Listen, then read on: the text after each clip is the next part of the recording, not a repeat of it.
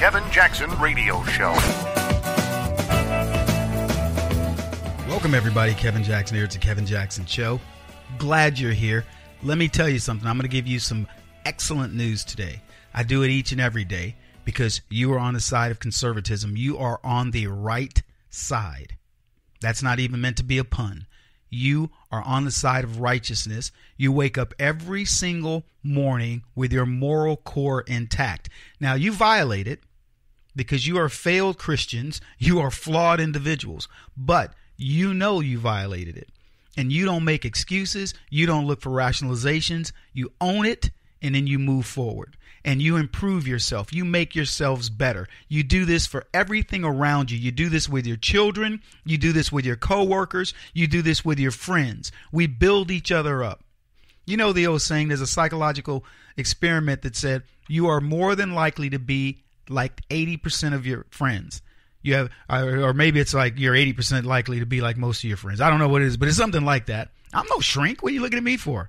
But you get what I'm saying. You are like those you surround yourself with. Denzel Washington said this: whatever you practice, you will get good at. Whatever you do routinely, you will get good at. And you know what you do routinely? You get up, you show up, and you follow up. You go to work, you do your job, you come home, you continue to do your job, raising your kids and being good people in the community. You're not out robbing people. You're not out looking for the free handouts. You're not out doing all the bad things. Do we do bad things? Yes, we do. But let me tell you, the people who get up in the morning looking for an angle, looking for a way out, looking for a way to take advantage of somebody are firmly on the left. Remember when Michelle Obama pointed over across the aisle at all those white men over there? Let me tell you something. Metaphorically, that is the conservative movement. I'm not saying we're all white men, because I'm certainly not a white man and I don't want to be. But she metaphorically was pointing at you. Because let me tell you something. White men are not as bad as the left want to make us out to, not me, but make the white men to be out to be. You know what I'm saying? I know there are people that go, Kevin, you just want to be a white guy. I don't care. I don't care anything about being a white man. What I'm telling you is the metaphor of pointing over on the right and saying, look at those bad people represented by white men. I have no problem being represented by white men. You know what I have a problem being represented by? I have a problem being represented by the left, who will tell you that women are amazing when women hate men. These feminists over there don't like men. They don't like their men. They've effectively dehumanized. It certainly, what's the word I'm looking for? They've taken the manhood out of their men. What else has the left done? So they've made vile women. They've made vile special interest groups like blacks and the Latinos. And they say, hey, go over there and hate those people for no reason. Go hate the people that can do you the most good and who, by the way, always do you the most good. Go hate them. Find a reason to hate them. So that's what they do. They wake up in the morning and then they tell them, hey, you know what? They got something. You need it. They got it. Why do you need to work for it? Just get it from them. And if they don't want to give it up, you vote for us and we'll get it for you. We'll do it for you. We'll do the dirty work. That's who they represent. They are the most anti-God, anti-American, anti-military, anti-capitalist, anti-free market. Why? Because all of that represents the rugged individualism that this country made. The thing that made us amazing was our rugged individualism. And you know what makes rugged individualism? When you got to do something on your own. When you have to come over from across the ocean to a new land and you got to figure out what you can eat, where you can live. You got hostile people that go, hey, we were here first. You got places you don't know what crops can grow. You don't know what berries to eat. You don't know the indigenous wildlife, the terrain, and all the different things, but you learn it. And you know what we did? America evolved. They call it the frontier spirit. We evolved. And that frontier spirit is in the DNA of every single one of us. And the only problem is it's weakening little by little. Now, we've been able to keep it together because we've had a hardy, rural America that the left hates, by the way. They can't stand it. They don't want young kids to go out into rural America and see clean air and see rivers running and watch how nature works. so that these kids can see that the food that's in the grocery store doesn't get there by magic. It gets there because there are people out there toiling the soil. There are people out there in the animal husbandry business who make a living by providing food to you. They will find out how a belt is made, how blue jeans are made, that it grows from a product like cotton. Or that a cow can give its hide and then somebody will turn that hide into something else useful. And that the frontier spirit meant don't waste anything. That's what they'd see. But the left wants you to believe they're the guys that are the good stewards of the world. They don't waste anything. They recycle. Well, good for them. You ever watch the actual frontier people? Go look at some of these Alaskan shows and see what they do when they kill an animal. What goes to waste? Hardly anything. So you woke up this morning on the right side, folks. And you're listening to the right program, because let me tell you something. I absolutely adore you. I adore that spirit that says, you know what, Kevin, if you ever need me, you just call, baby. You guys tell me this all the time. Kevin, if you're ever in Atlanta, I'll buy you lunch. I'll buy you dinner. Let's have a drink together. Kevin, if you happen to be in, Florida, I was going to say Plantation, Florida, but that would have just been too much for liberals to handle. But if you're ever here, come by and see me. If I'm in town, come by. I was with Travis Tritt the other day. Travis Tritt, country and western singer. He's swinging through, going to a concert in California somewhere. I want to say Redmond. I don't know where it was, but Rosemont or something. And he sends me a tweet. Kev, I'm going to be in town. You want to get together? Yes. Got together with Travis Tritt. He brings me his latest CDs and the whole deal. I'm going to get together with him when I'm in Atlanta. That's the spirit of America. And you know what he said? He said, Kev, if you get to Atlanta, when you get there, he goes, you can stay at the house. Wife, the kids, the whole deal. He's talking about his wife and kids. Stay at the house. My house, mi casa, su casa. Okay? And it was just it's an amazing thing to reach out to these folks. We communicate with each other, and thank goodness we have social media that allowed for that. And you know what's really interesting about Travis coming to town? I had just gotten off Twitter lockdown. So I finally got to, I probably could have seen it, but I hadn't been checking Twitter for a week because I was on a week of lockdown because I taunted Hillary Clinton. I dare taunt Hillary. Anyway, folks, today we got a ton of stuff to talk about. It'll blow your mind. A connection to Uranium One and the farce, the lies of Hillary Clinton and that Klan. They're going down over this. I know you don't believe it, but they will. And we got a ton more besides that. You're listening to Kevin Jackson. This is the Kevin Jackson Radio Show. Do you owe back taxes to the IRS or state? The secret to avoiding the IRS nightmare is to seek professional representation. My friends at Security Tax Associates provide the most cost-effective and ethical representation in the industry while helping to avoid seizures, levies, and wage garnishments. Security Tax Associates is here to ensure that the appropriate steps are taken to permanently eliminate any possibility of future tax burdens once and for all. For a free, no-obligation consultation, contact Security Tax Associates, 844-779-4177. That's 844-779-4177.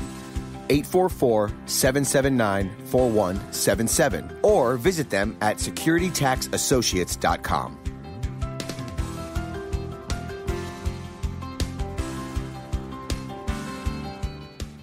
Beth Cook Moranville, author of Closer Than Your Breath, a book of hope. Hope, that wonderful, wonderful four-letter word that you may feel completely out of. I wrote this book to give you great hope. It's not too late. If fetal position is an all too familiar place for you, I understand. If the next 60 seconds are too long, this book is for you. Wherever you are right now, whether you're dealing with divorce or death or sickness, take hope. You are going to make it through this pain. Don't roll your eyes. I've walked this road and I know it. The best is yet to come. Closer Than Your Breath, a book of hope from author and speaker Beth Cook Moranville. Can be found on Amazon.com or Kindle.com. For more information, visit closerthanyourBreath.com or on Facebook at Closer Than Your Breath.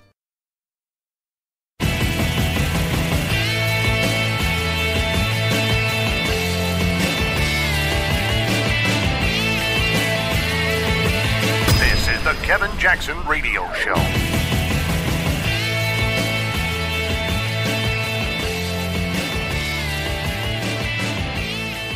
What's up, everybody? Kevin Jackson here. It's the Kevin Jackson Show. Let me tell you something. There, soon, very soon, it will no longer be fashionable to be anti-conservative, to be anti-American, or to be anti-Trump. Hang in there. That day is coming, and it's coming sooner than you think. What's happening right now with everything that Donald Trump's been doing, fighting all of these ghosts of Russia and the racism calls of the NFL, and he didn't do this with this girl, that this gold star wife or whatever. Let me tell you something. It's going away. Let's think about what happened with this gold star wife for just a second. Donald Trump's going to call. They set this stuff up in advance. The president's going to call you. She, being anti-Trump, the gold star wife, calls her representative, and they try to set something up to say that Donald Trump disrespected her.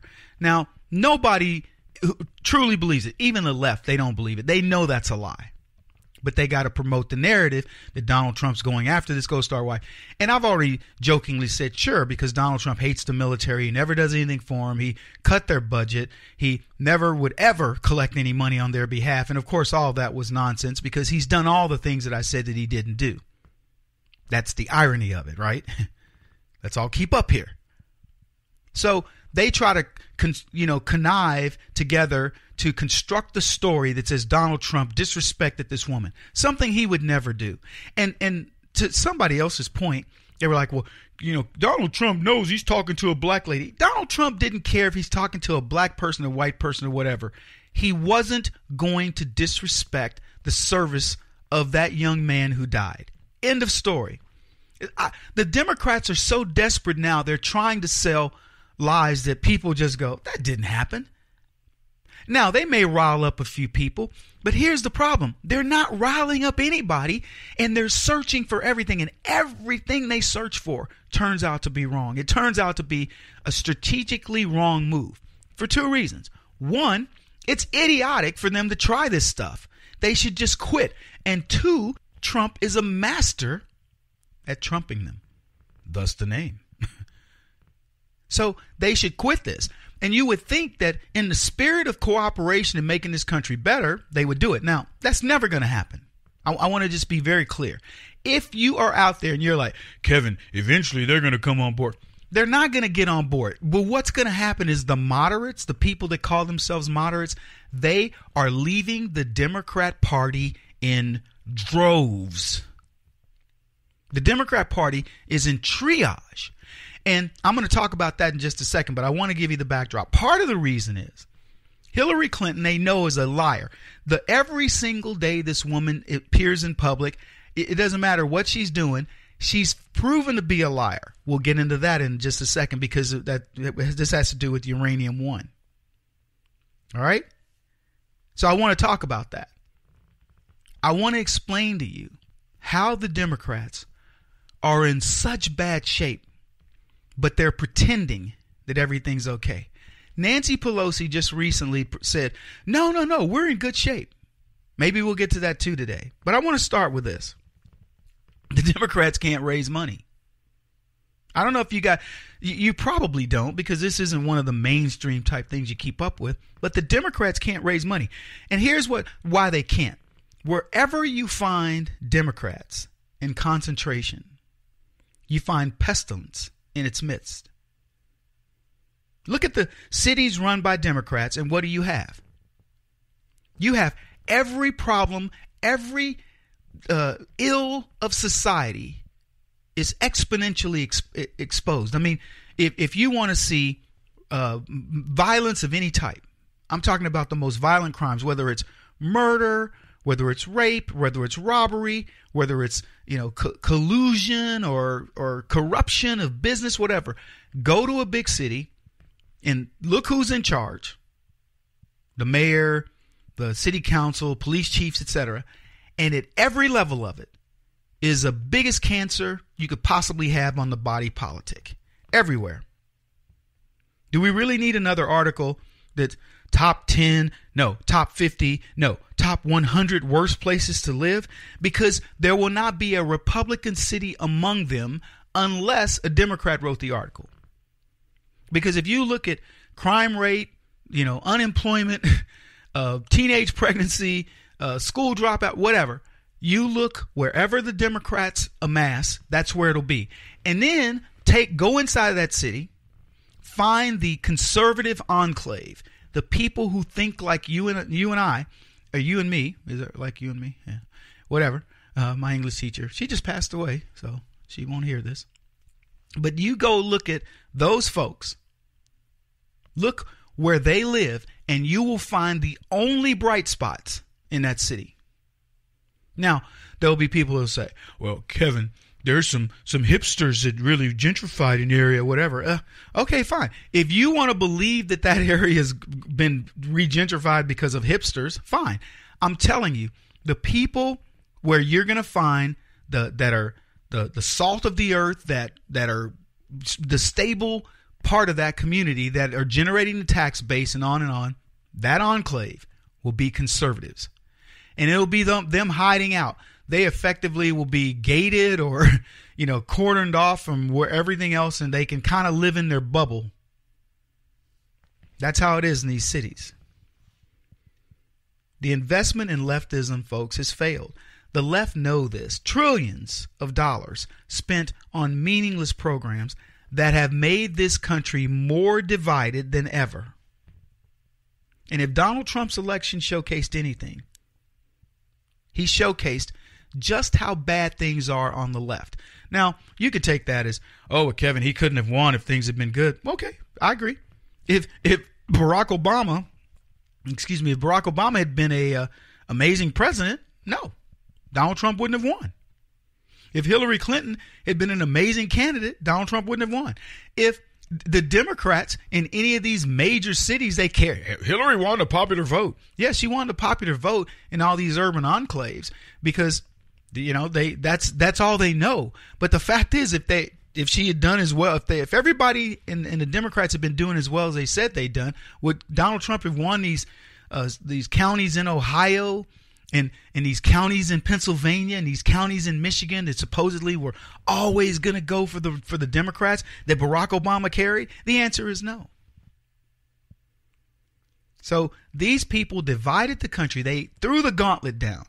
White men, middle class men, just to heck with you. We're gonna sell out to the special interests. You guys that are getting up, as I mentioned in the earlier part of the broadcast, going to work, not caring about race and class. You are so not into that stuff because rightfully so, America's made that transition, and the Democrats will never let you forget what your ancestors did. And this election cycle, you finally got fed up. And the Democrats are suffering mightily. I got to take a short break, but I'm going to give you the numbers when we come back. The Democrats can't fundraise.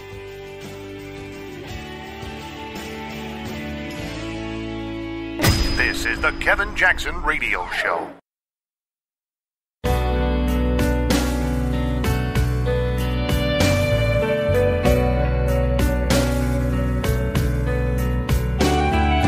This is the Kevin Jackson Radio Show. Welcome back, everybody. Kevin Jackson here. We're talking about Democrats' inability to fundraise. And it shouldn't be a surprise to anybody. As I said, go to a Democrat city. Tell me why you would want to donate money to them. Show me what they've built that you go, oh my gosh, look at when we put money into them, here's what we get. You get nothing but, you could not, you're investing in evil. I'll just put it that way. You're investing in evil. Put that money to work and I'm not telling you Republicans are good because they're a bunch of rhinos over there too. But if you put that money to work in conservative causes, you'll get good results. Things like what the church does. Look at charities run by conservatives. I'll tell you, from a personal perspective, running charities, having run 3 pretty, decent sized ones, I will tell you, I've put more money into our charitable work then we don't. First of all, we've never made a nickel. We've never taken a nickel out of the charities, not one. And then we go out and find funding for it and get people like, Anheuser-Busch has supported me back before they got bought by the other guys. And we had liquor distributors that would do our events. The Cardinals, when I was living in St. Louis, they were just amazing. We used the Redbird Club. We had the Champions Club where we featured the stuff. Point is, didn't take a nickel. But the orchestration and the amount of time it took from our organization cost us tens of thousands of dollars over the past 10 years. Easily. Never taken a nickel, put in a lot of time and effort. I've had more, 30-person committees to put these things together. And it took a lot of effort by a lot of good quality people like you, to make this happen. So that's how we did it. But when the Democrats do things, when they fundraise, it's all selfishly motivated. It's to put a group together that's going to go get a bunch of fake signatures so they can act like they got the right voter rolls, and then you end up with 130% of voter registrations per people. They're registering illegals. They don't care. You've seen all the undercover videos. I don't have to talk to you about it. But let me tell you something. It's catching up with them. All of this is happening, guys, for a reason. I want you to think about what's going on in this country because of the election of Donald Trump. I'm not saying that he's driving it. I quite frankly believe it's a higher thing. It's a God thing that Donald Trump, during the time of Trump, you get the exposure of Weinstein. You get this Uranium One deal. You get Barack Obama, who's about to be exposed for the biggest fraud. We got played like you wouldn't believe in this country by this man. And the Democrats know this. They know that when the anvil falls on Barack Obama, there goes their party.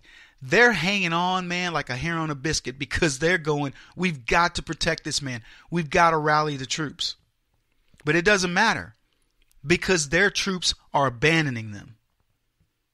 Democrats may be finally receiving the message. They are the party of destruction.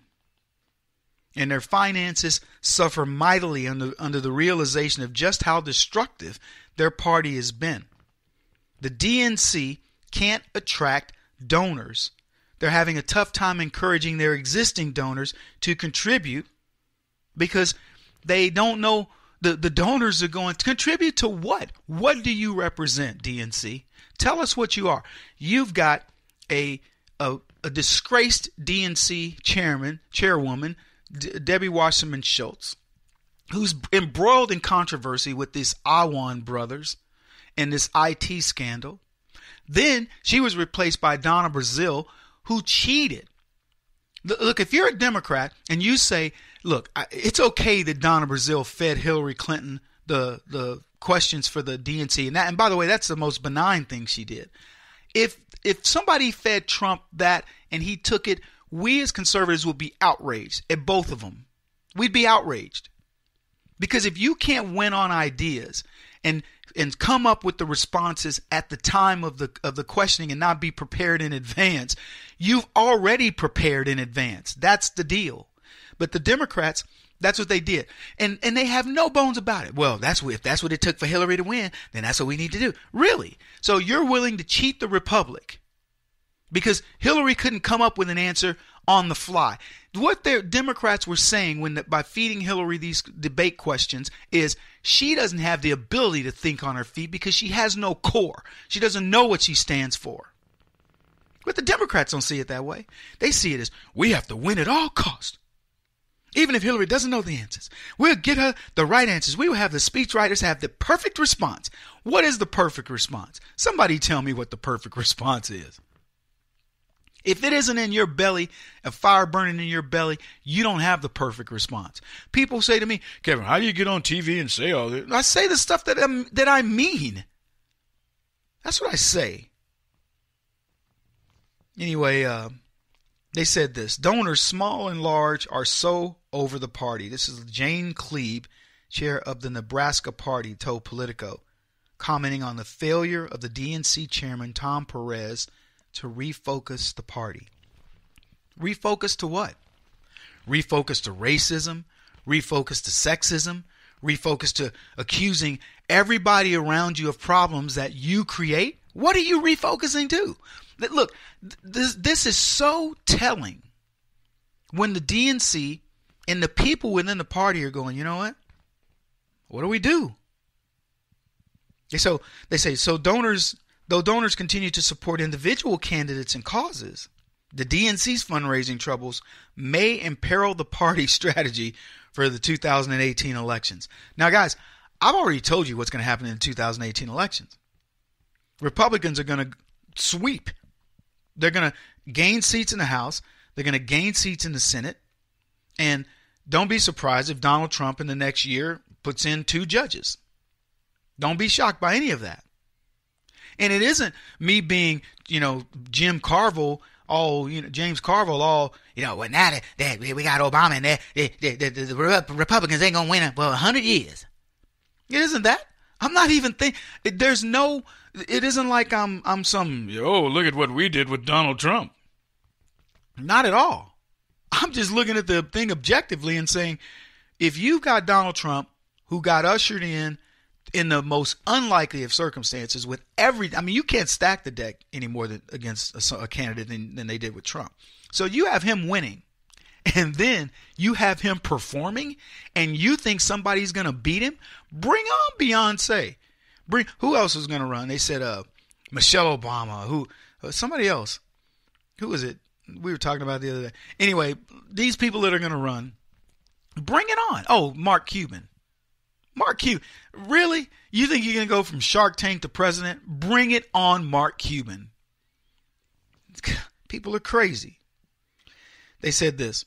Everybody thinks some magic 3-page document and some magic tagline is going to turn everything around to us, Cleves said. But this is very typical work. The article says, though donors continue to support these individual candidates, the party itself is struggling. And here are the numbers. The party raised about $4 million in September compared to the Republican National Committee's haul of $10 million in the same period. So the Republicans raised 250% more money than the Democrats. But it gets worse. Because not only did the Republicans outraise the Democrats 2.5 to 1, but the Republicans have 6 times the cash on hand. Now, we're talking about a long way before, folks. Don't get excited about these numbers, but these are the numbers. Currently, the Republicans have $44 million of cash on hand. The Democrats have 7. That's it. But it gets even worse. When the DNC was going to replace Donna Brazile, the 2 biggest guys that were fighting it out were Keith Ellison and Tom Perez. And Tom Perez won. Now, Tom Perez is a radical leftist, very Latino. He wants to, he's everything that we are not in terms of he wants open borders, the whole thing. Keith Ellison hates Jews. He's a Muslim. And I don't know why he doesn't just change his name to, Muhammad Wafa or whatever. But he calls himself Keith Ellison still. And he's embroiled in controversy. Now, these are the 2 guys. A heavy Latino dude, a ethnocentric racist black dude who hates Jews. And that's who ultimately Tom Perez won. And in order to placate Ellison, who he doesn't really like, he brings Ellison in as his co-chair, not co-chair, but, vice chair. So these are the 2 running the party. And now the Democrats are going, they can't seem to attract any voters. Well, I wonder why.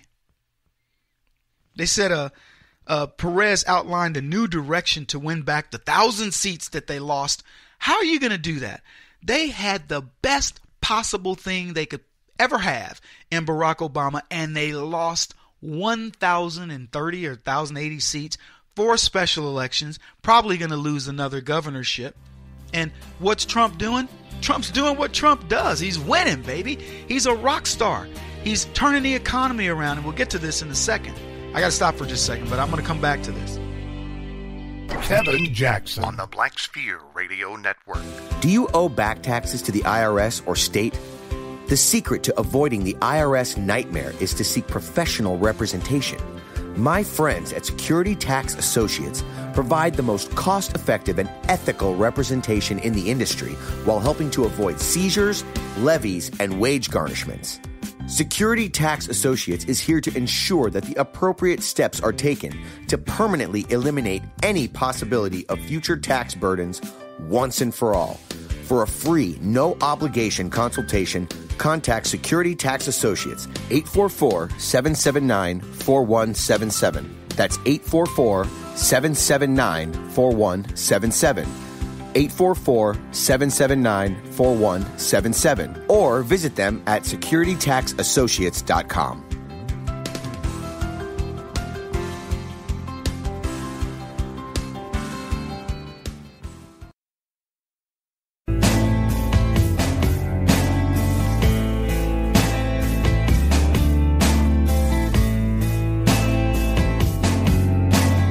Putting an end to identity politics. This is the Kevin Jackson Radio Show. Welcome back, everybody. Kevin Jackson here. KJRadio.com, 24/7 on demand whenever you want this show. You want to listen live, go to KJRadio.com, click the button, and you got us whenever we're on at that time. Hopefully you will. And hopefully you'll share with whatever you learn. If you learn something, share it with others. I tell people, we try to make this a humor-based show, but with the idea that underlying the humor is the serious nature of what we're dealing with. So hopefully you get that. And to be honest with you, I just can't take politics that seriously, because if you do, it'll drive you crazy. It will genuinely drive you crazy. Before we get back to talking about what the Democrats are doing, I want to bring up Maxine Waters' veiled threat against the president. And I want to ask yourself how things would be if the Obama were getting the level of threats by, I'm talking politicians saying things like, well, I ought to go there and do him in. And they say it just so lackadaisically. What would the media reaction be if people were threatening in different forms, like talking at a college or university about doing the president in? Now, look, we've seen the fallout of this with the Kathy Griffins and George Lopez, all these D-listers that are on their way out. As I said when I opened the program, I said, or maybe we did in the second segment, but I said there's going to come a time where people are no longer going to be talking smack against Donald Trump, at least not to the degree that they are now. It will suddenly be less in vogue to do that. Comedians won't be able to do it. I was listening to Trevor Noah talk about all the evidence he has of Trump's racism. This is a kid that comes from Australia, inherits a TV program, makes millions of dollars, bashes the country and the president, and essentially doesn't understand what makes America great. The fact that he could do all of that is pretty doggone amazing. He couldn't fill a thimble with what he knows about America culturally. He's been here 2 years. He thinks he knows our country. But you know what? Going back to Maxine Waters, how insignificant must you be when you make a threat against the president and the Secret Service goes, that old crazy witch. They probably didn't even investigate. They probably went, who cares? She's a member of the Congressional Black Circus. Oh, y'all talking about that circus clown? Yeah, she's always making threats. They don't even care. You're insignificant. Just amazing. And black folks vote these clowns in and day out. They don't seem to care. But anyway, I want to go back to Tom Perez, leader of the DNC. They can't raise any money. They raised $4 million in September. The Republicans raised $10 million. By the way, those aren't land speed records by any means. Donald Trump could raise $10 million in a week. He could. If Donald Trump said, look, we're going to build up the campaign. We're going to already start doing blankety blank, and I need you to fund it. I don't even know what the number would be if that man called out and said, we're going to start doing this, running our 2020 campaign. Here's where we're going to start. Because people, they want to donate to support this dude. He changed all the rules in that regard. So the money that is going to the RNC is nothing in comparison to Trump himself, is what I'm getting at. You see the DNC, and let me put it a different way. Who does the left have that they can go out and say, we need to raise $50 million by this amount of time, and somebody do it? If you want to tell me Barack Obama still has that juice, I'll tell you, he doesn't. He doesn't have it. So Barack Obama loses all the seats. He's up there right now running in Virginia, trying to help the Virginia governor's race. And I'm going to make a prediction that the next governor of Virginia will be a Republican. Because if you have Obama running for you, you're in big trouble. In fact, there was a Senate candidate who was asked point blank, will you use Hillary Clinton in your campaign? And it was painstaking for him not to answer no, but to be saying no. If you get a chance to see the interview, it's actually pretty funny because he's like, well, and the guy, look, it's a pretty simple question. Are you going to use Hillary Clinton? And well, the former Secretary of State, but he won't say no, but he certainly isn't going to say yes. Okay. It's one of those. It's tortured, I think is what the word I would use. It was a tortured interview. So the Democrats, they rebrand. I've ridiculed them about it. It was better this, better that, better this. And people thought it was like a Papa John's pizza commercial. But it's beyond ridicule because people in their party who probably, right or wrong, I think wrongly, want to get something out of it, want to feel like they're a part of something. They are finding out there is no message. They rebranded. They tried the strategy of giving the president his agenda in hopes of taking credit, but Twitter ruined that for them. Their first strategy was, we will oppose him across the board. We're just going to oppose the president. That'll do it. Then Pelosi and Schumer went, you know what? That's not working. He's too good. He's just too good. So they had to change and said, let's agree with them on a few things and then we'll co-opt them. And then Trump's tweeting, yeah, they think they're going to co-opt me, but it's my deal. It's not theirs. I'm good. It's huge. I'm going to make it better. And they're going, what do we do to this guy? So in a move that shows that Democrats aren't complete morons, donors, top Democrats say, we've got a lack of confidence in Perez and deputy DNC chair. That's what Keith Ellison's role is. And two radicals. You couldn't pick two worse candidates. I swear, if I were trying to ruin the Democrat Party, I'd say, let's see, let's make Tom Perez the chair and Keith Ellison his deputy. And the Democrats, you know what they're mad? They're saying these two can't motivate the party or the masses to come over. How are you going to get an ethnocentric racist Hispanic and an ethnocentric racist black to motivate the party? First of all, they don't even like each other. Okay? Then you go out and you say, hey, middle America white guys, we want you back, said the two ethnocentric racist non-whites. Hey, white guys, we know you abandoned us during the 2016 elections, but we could sure use your help.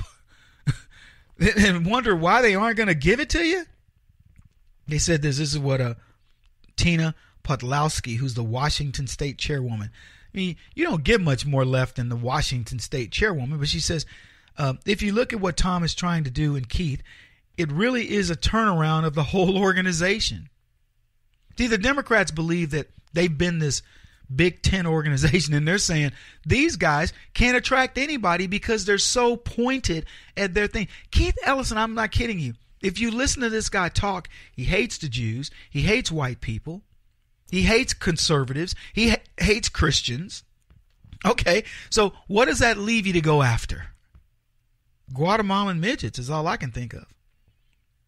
So the Democrats have no message. And it's so difficult to be anti-Trump on everything when, in fact, what the man does makes sense. And see the difference, and this is why I talk about the leadership difference, the void we've had with Obama. Trump says we're going to build a wall. People get mad. Why build a wall? That's terrible. It's, xenophobic, and you don't want Mexicans. He hates Mexicans and all. And Trump goes, no. No, it has to do with the economy. It has to do with the fact that these people are coming over, taking jobs, they're killing people. We've got gangs, we've got drugs, and people are whoa, wait a minute. I didn't realize all that. Maybe we do need to build a wall. So I will get to his wall later in the broadcast, but he's got the wall going up, and these people don't know what to do because everything Trump does, eventually it sort of leaches into the body politic, and people start going, yeah, trade. We do need to look at trade. We do need to look at these Muslims coming in and killing people. When the Democrat donors looking at their crystal balls, they don't see the Democratic Party. They see Donald Trump revitalizing all aspects of America, including the way the younger generation thinks about this country. No longer, folks, is pessimism the word of the era. Pessimism has been replaced by optimism. And the Democrats have no ideas. They paint anybody who dare not agree with them as racist, and they have so many overworked words. I talked about them the other day. Racist, homophobic, misogynist, whatever. Look, call us what you want. But we're sick of it. So what do Democrats do to stem the tide of Trumpism? They can't do anything. They're the same old, same old. They throw a bunch of, hey, let's do another fundraiser at Martha's Vineyard. Well, you know what? There are people out there, donors, going, how many times do you want me to go to Martha's Vineyard? Been there, done that. This one lady, a dude, his name is John Morgan, a longtime donor. He said, I've had enough dinners. He goes, I need more. I'm not really interested. I'm not going to let, I want to get new blood. I can't get motivated with these guys. That's their problem. He won't stop until he's the top-rated radio talk show host in America. What kind of weird competitive freak are you? This is the Kevin Jackson Radio Show.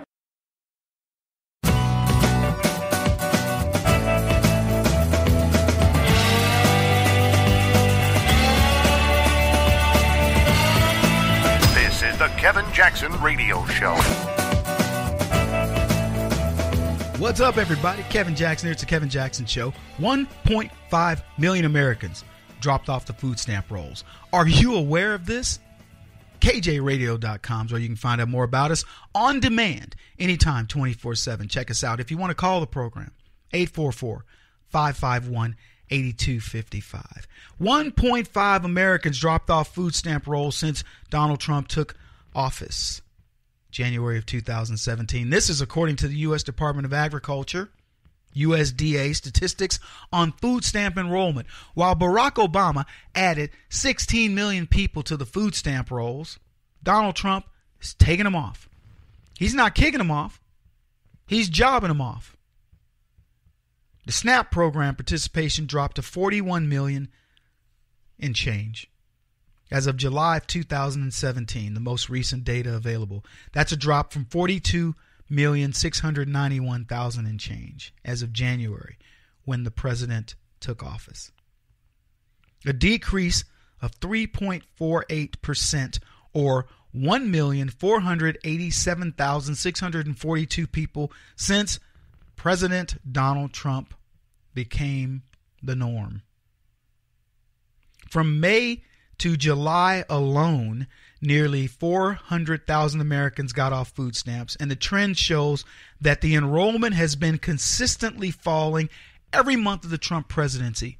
Folks out there, conservatives, I give you winning. I want you to ask yourself what we would be talking about if Hillary Clinton were the president right now. Would we be talking about falling food stamps? Would we be talking about the Uranium One Russia story? What would they be covering up? Who knows? Thankfully, we don't have to ask ourselves that. But what we can look at now is the data. And the data is Donald Trump's program, his economy has made its rock star status. I want you to consider this number. We've talked about it before. When Barack Obama took office, in his first, I think it was the first year or first few months, whatever it was, he lost 4 million jobs. In Donald Trump's first, maybe it was the first 90 days, but he's gained 1 million jobs. I think it's first 6 months. First 6 months, Obama loses 4 million jobs. First 6 months for Trump, he gains 1 million jobs. Now the delta of that is 5 million. And it just goes to show you the level of confidence, what happens when you put the right person in charge.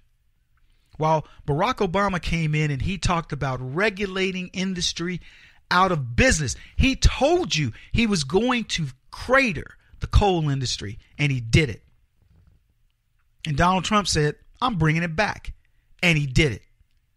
Barack Obama told you manufacturing is going to move offshore and there's nothing you can do about it. And Donald Trump says, I'll keep manufacturing here and I'll stop people that were looking to move offshore from moving.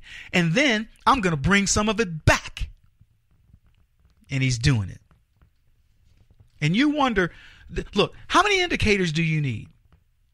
You've got unemployment at its lowest point, and I think the last thing I saw was 29 years.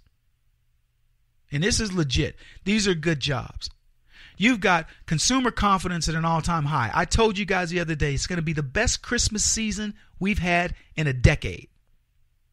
You've got businesses that are reinvesting in America because of this president. And we can talk about all these other things, but then I want to add to it. You know, we got the stock market. I know. Y'all don't have to tell me what I'm talking. I know what I'm doing. This is my show. This is my juke joint. Anyway, so you've got all these other things and producers talking in your ear. But now you have another factor. You have people who have probably wanted to get off food stamps. And by the way, they're not getting off food stamps so they can go get on disability, which is what people did in the Obama era. They're getting off food stamps because they have jobs. And they have jobs, good jobs. We're not talking about menial jobs. They have jobs that are going to lead to careers that they can invest in, and they find an exuberance. These people are going to finally get to go out and not be at the behest of the taxpayer and feel guilty about spending money. Because I'm going to tell you something. If I was on food stamps, even if it's my own money that I'm getting back in terms of welfare, but if I'm at the welfare of the nation, I'm not going to buy a bunch of Christmas stuff. I'm not going to go buy a bunch of extra stuff. I'm not going to the movies. I'm not doing the little extra things because I feel bad. And the other thing is, I don't know what I'm going to need that money for. But you're going to watch people I hope they don't go to the movies, but whatever they do, they're going to spend their money and have a little bit of extra fun that they normally wouldn't have. And I can tell you a little personal story. I've done that a couple times in the last 3 months. I've actually gone out and done something I might not otherwise do under Obama because I had to watch my duckies a little closer. Let me give you the numbers. January to February, almost 409,000 people moved off of food stamps. Then from February to March, 95,000. March to April, 521,000. April to May, 176,000. May to June, 178,000. June to July, 236. And you're going to watch these numbers continue to grow. I want you to understand this, folks. From month to month, the smallest number of people that have moved off of food stamps has been 95,000. The largest number of people who moved off has been 521,000. Now, so let's just use an average number and say 150,000. 150,000 people a month are coming off of food stamps. Off the program. Have you heard the media applauding Donald Trump and saying, "Hey, congratulations. You're creating an economy to where people no longer have to be at the behest of the taxpayers and can now go be self-sufficient." Think about what that means when you've got off of food stamps and you've gone to get a job. You get up in the morning, put on your shirt, put on your uniform, whatever you put on, and you got to go out there and go to work. And you come home and the kids are like, "Daddy, Daddy," or "Mommy, Mommy." And you're like, "Yeah, Dad had a great job at work today, son," or daughter, or insert pronoun that, the gays want. Whatever, you now feel good about yourself. Do we test for that? Do we ever? I know there's a consumer, like how happy are you index? We got indexes for everything. One final point before the break. Food stamp enrollment is down in 42 out of the 50 states, according to the USDA data. That's impressive. Now we got to work on those other 8 states. We'll be back in just a bit, folks. Keep it here. Listen to the Kevin Jackson Show. This is the Kevin Jackson Radio Show. Do you owe back taxes to the IRS or state? The secret to avoiding the IRS nightmare is to seek professional representation. My friends at Security Tax Associates provide the most cost-effective and ethical representation in the industry while helping to avoid seizures, levies, and wage garnishments. Security Tax Associates is here to ensure that the appropriate steps are taken to permanently eliminate any possibility of future tax burdens once and for all. For a free, no-obligation consultation, contact Security Tax Associates, 844-779-4177. That's 844-779-4177. 844-779-4177. Or visit them at securitytaxassociates.com.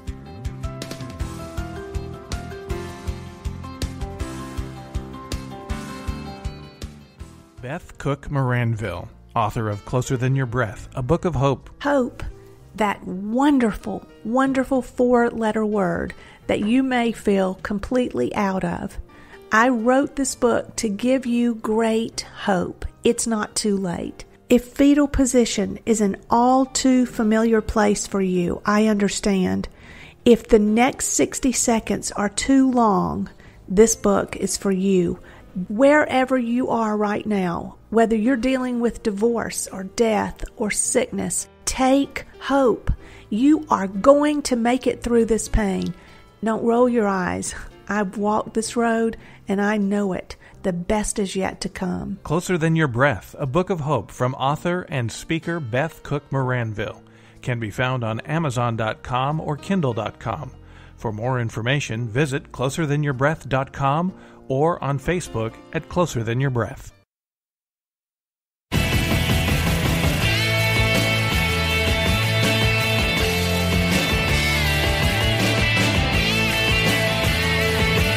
This is the Kevin Jackson Radio Show.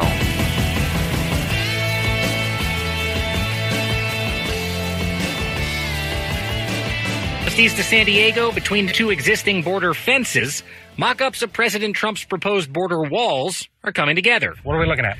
There are a total of 8 prototypes, 4 of which are constructed out of concrete and then 4 that are constructed out of alternate material. These are pretty tall. They are 18 to 30 feet tall. The Trump administration made that height and the construction materials a requirement. That at a time when apprehensions along the border are already on track to be as low as ever without Trump's wall. Will this lower the numbers even further? It's hard to gauge. There's always going to be some form of crime, or in this case, illegal migration. Can we do our job better? Absolutely. And I think that these walls are going to contribute towards that. The full wall isn't funded, only these samples built by contractors. But if President Trump can somehow convince Mexico or Congress to pay, the wall won't be as long as the one candidate Trump proposed. So currently we have just under 700 miles of fencing along the border. We don't have any intentions of fencing off the entire southwest border. It's not necessary. So what happens now? Does the president come out here and literally say, okay, I like that one? We're going to test it for breachability, for the subterranean aspect. Can we dig under it? Can we cut through it? Can we scale over it? What happened? The people are crossing. Almost on cue, a group of asylum seekers, migrants not from Mexico, jumped over the existing fence to turn themselves in to border agents on horseback. It's like a small group of 3 people just jumped over in the middle of the day. Girl there with a pink backpack. Can you explain to me what's going on?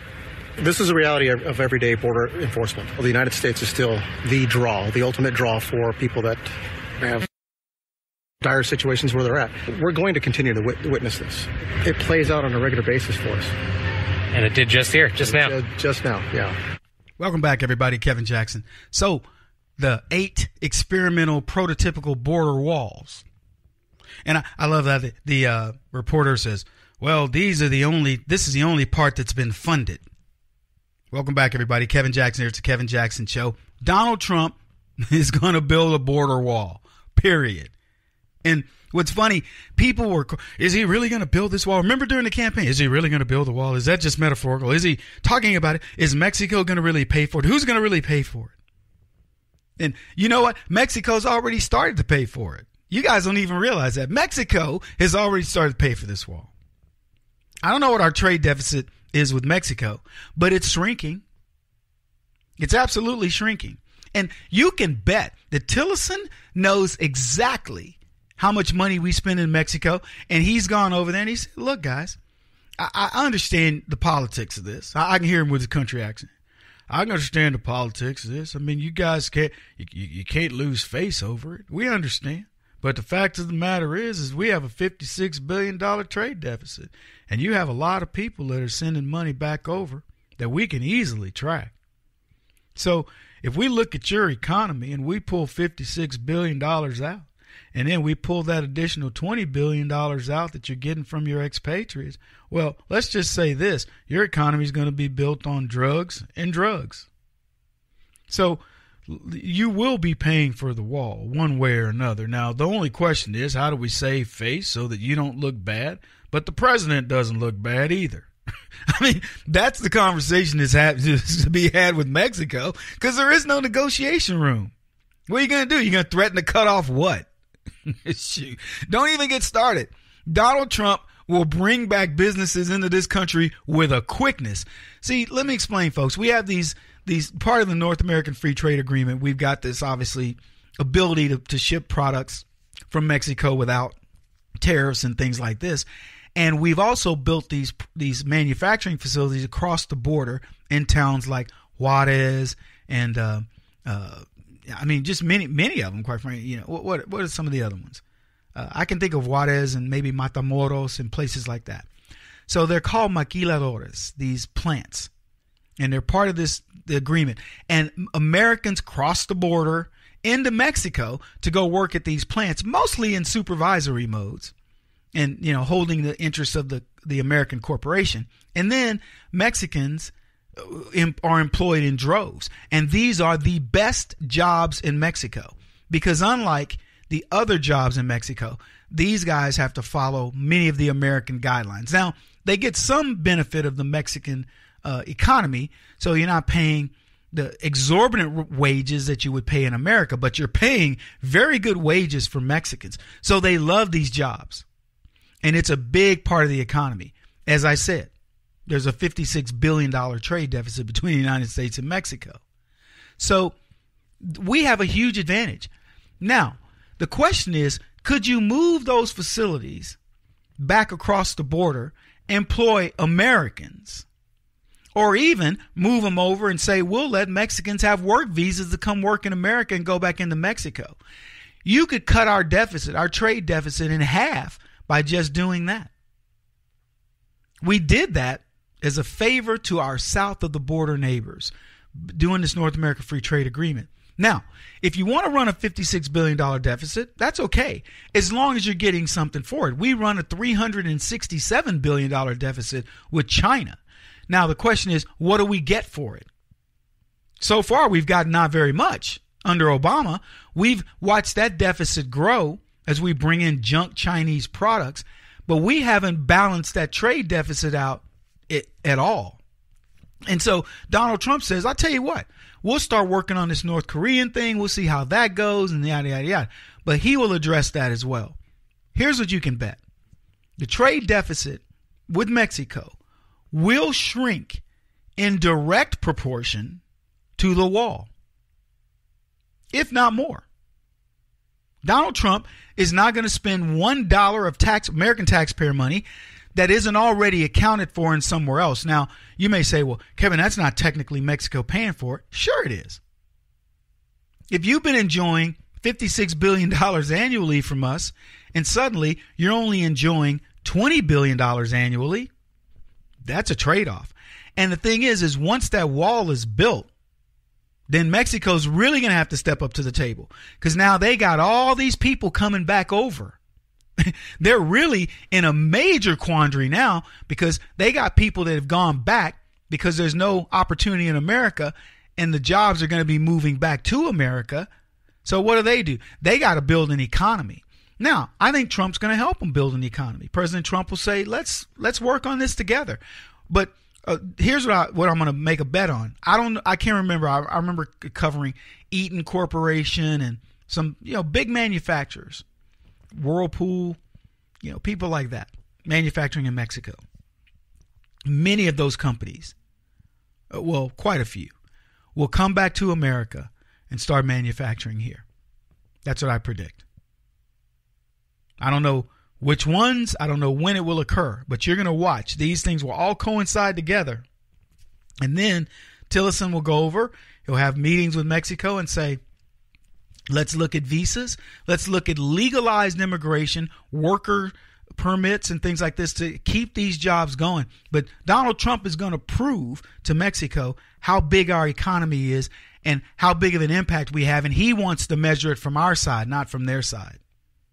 Because he measuring it from our side says we are allowing X amount of dollars to go back into your economy, but you're also building part of that into our economy. Many more of those jobs will come to Americans as well.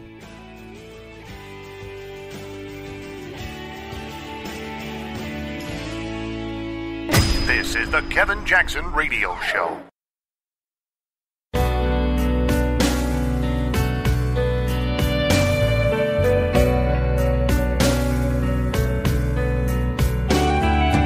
This is the Kevin Jackson Radio Show.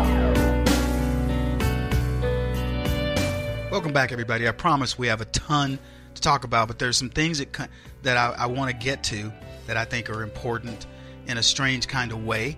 And I'm going to try to weave it in such a way that you understand the importance and why I've decided to cover it. But there was a woman who wrote an article about powerful women and how to deal with Weinstein.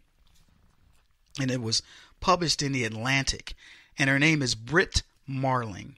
And she explains her history with Harvey Weinstein.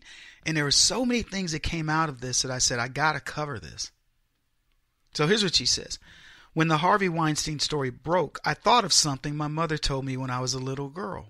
She said, to be a free woman, you have to be financially independent. She wasn't wrong. And it's funny because I've had that, I'm not reading it anymore. I had that same discussion with my sisters. I've had that same discussion with friends of mine who are on the dating scene. I say to them all the time, I go, look, you're wasting your time dating if you're like, get a divorce, you're struggling, and then you meet some guy and he buys you dinner and he, gets a kid some diapers or something here and there, and you're thinking, oh my God, he's gonna save my life. He's amazing, and he's not. You're in a mode of going, I just lost my livelihood, and this guy looks like Prince Charming because he's bought me dinner a couple of times, filled my car with gas, pay. He's chump changing you, and so you think, oh, he's my savior. And then you marry the guy or start dating the guy and you find out he's an ogre. So you got to wait until you're there. That's when you want to offer yourself up to somebody, is when you're at your best, not when you're broken. And so I've told my sisters this and many other female friends and what have you. And I go, look, and by the way, this is true of guys too. If you're down on your luck and some girl comes along, she's like, look, I got it. I'll pick up the check. Okay, fine. I'm not telling you, everybody doesn't need a little help, but you can't make your decisions based on that. Guys tend not to. We tend to be like, nah, we have a different mindset.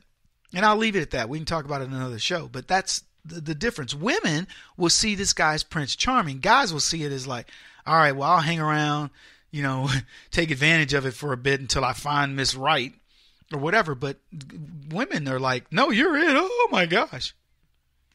So anyway, she says, I studied economics in college and went to New York to become an investment banker. To be blunt, I wanted the freedom money can buy. I had a sudden change of heart while working at Goldman Sachs as a summer analyst. I decided that if the world required me to sell the hours of my life in exchange for access to what had long ago been free, food, water, shelter, I wanted to at least be doing something that stirred my soul. This is, granted a privileged position.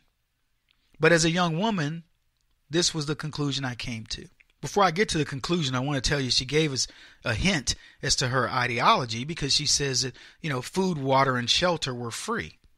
Yeah, maybe years ago, if you want to be in a cave, food, water, and shelter can be free right now. If you want to drink nasty water, it can be free right now. But I digress. So she says, I had discovered acting and filmmaking in college, and the more time I spent immersed in it, the more I liked the person I became. I listened more acutely. I was more emphatic and imaginative. These are qualities that seem to be culturally on the decline. Our culture lacks forward-thinking talkers who can turn a profit without feeling too much about who may suffer the consequences, usually poor people, people of color, and women. Acting felt like a noble pursuit and maybe even a small act of resistance. I don't know if that's how actors feel, but I will tell you this. What she said about opening your imagination and things like that, I completely agree. I think everybody should pursue an art in some form or another, music or drawing or whatever. Anyway, she says, Hollywood was, of course, a rude awakening to the kind of idealism. I quickly realized that a large portion of the town functioned inside a soft and sometimes literal trafficking or prostitution of young women, a commodity with an endless supply and an endless demand. The storytellers, the people with economic and artistic power, are, by and large, straight white men. As of 2017, women make up only 23% of the Directors Guild of America, and only 11% are people of color. White men tend to tell stories from their perspective, as one naturally does, which means women are generally underwritten. They don't necessarily even need names. Bikini Babe 2, Blonde 4 are parts I audition for. If the female characters are lucky enough to have names, they are usually designed only to ask the questions that prompt the lead male monologue, or they're quickly killed in service to advancing the plot. Now I want to stop there for a second and say, she's explaining Hollywood, telling you the inside scoop. It's a white male-dominated society. Remember when Michelle Obama pointed across the aisle and talked about the white men over there?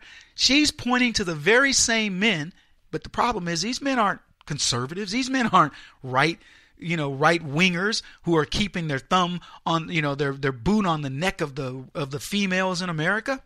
No, these are white men who are keeping their feet and other body parts on the various portions of the bodies of American women, and being blamed, acting as if these people are the conservatives. It's not us. So she's telling you straight up, there's not enough blacks, there's not enough women, which, for the record, I don't care. I don't care who makes films. If a film is good, I'll watch it. I don't care who makes it. Does a perspective matter? Of course it does. I'd love to see more good films from a black perspective, but it isn't like somebody's stopping us. If I wanted to, I could make them. Anyway, here's what she says. Once when I was standing in line for some open call audition for a horror film, I remember catching my reflection in the mirror and realizing I was dressed like a sex object. Every woman in line for the audition for nurse it seemed. It was for nurse. She says, we had all internalized on some level the idea that if we were going to be cast, we'd better sell what was desired. Not our artistry, not our imaginations, but our bodies. It was around this time that I remember sitting in a casual gathering where a straight white male activist said, our gender and race has all the power. So when you want to have sex with a woman, you have to ask and get her verbal consent, he continued. If that woman is a person of color, she is oppressed by both her gender and her race, then you should really ask twice. The literalism of his ratio was ridiculously reductive, and his declarative tone off-putting, but I appreciated that he was trying to articulate how complicated it is to negotiate the invisible forces of privilege and power inside sexual encounters. He was trying to help other young men understand why it can sometimes be hard for any woman to find and voice no within a culture that has taught her to mistrust herself or to value herself through male approval. That is the biggest bunch of hogwash that I've ever heard. If you train your children, boys, to respect women, and women, girls, young girls, to respect themselves, that is nonsense. Everything she just said. But what's funny about it is how it came to be, and she's listening to a male activist who's talking about this stuff, and none of them know anything about it. They've been in this liberal bubble that makes them think that they're intellectuals understanding the human psyche as it relates to sex and other human interactions, and it's nonsense. She says, I emerged from this period thinking about the power dynamics inside Hollywood. If auditioning for parts was largely about seeking male approval, and the stories themselves were narratives I didn't always politically or morally agree with, then the only way for me to navigate Hollywood with more agency was to become a storyteller myself. That's an easy thing to say and very hard to do. I stopped auditioning. I worked a day job, spent nights and weekends at the public library downtown reading screenwriting books. I did this for years. Eventually, I co-wrote and starred in 2 films and was very fortunate when they were programmed at Sundance in 2011. So, stop there. This young lady, she's obviously bright, going to work for Goldman Sachs, says I took some time off, wanted to learn acting, found out that acting was very male-dominated, not by us, not by conservative men, by leftist men who still treat women as objects and yada, yada, yada. And you've heard me talk about Hollyweird and the fact that they can say you're too fat, you're too ugly, you're too white, you're too black, and tell you how to be. So she didn't like that, and she says, I felt objectified. So what did I do? I went and decided I was going to become a storyteller. She analyzed it the way a management consultant will, like a Goldman Sachs type, and she said, here's what I need to do, and she took it, and she became successful, and in 2011, she got 2 films green-lighted at Sundance, and bada bing, bada boom, life is good. And she says, I'm taking you through this brief history because I think it's important to understanding when Harvey Weinstein requested a meeting with me in 2014, when the industry had deemed I was legitimate fresh meat. And I was in some ways in a slightly different position from many who had walked the gauntlet before me. I too went to the meeting thinking that my entire life was about to change for the better. And I want to come back and make a point about this that I think you're going to find intriguing. Kevin Jackson on the Black Sphere Radio Network. Do you owe back taxes to the IRS or state? The secret to avoiding the IRS nightmare is to seek professional representation. My friends at Security Tax Associates provide the most cost-effective and ethical representation in the industry while helping to avoid seizures, levies, and wage garnishments. Security Tax Associates is here to ensure that the appropriate steps are taken to permanently eliminate any possibility of future tax burdens once and for all. For a free, no-obligation consultation, contact Security Tax Associates, 844-779-4177. That's 844-779-4177. 844-779-4177, or visit them at securitytaxassociates.com.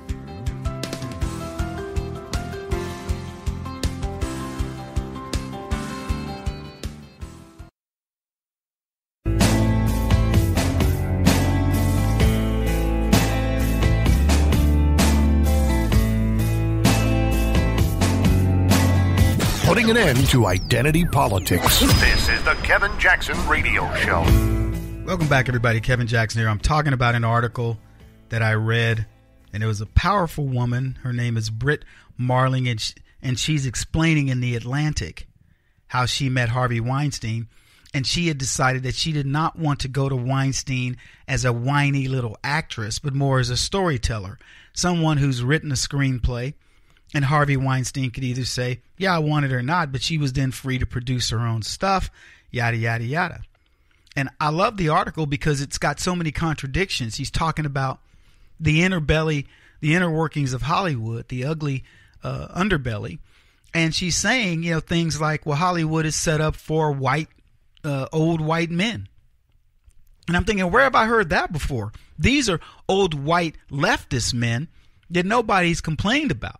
And Harvey Weinstein not only tells you what old white leftist men are willing to do when they're in positions of power, and we're just starting to see this revelation. And oh, by the way, even as of this, I don't know how long it's been, Harvey Weinstein was in rehab for a week. That was a few days ago. We learned about the allegations a couple of weeks before he went into rehab, so we're pretty close to a month in on all the inner workings of Hollywood, the dirty nature of the beast, and nobody's named anybody else. They all allude to there being others, but nobody's said a word. So I want to go back to Ms. Marling, Britt Marling's article, where she's talking about now she's had her first meeting with Harvey after she's been to Sundance Film Festival with 2 successful films in 2011.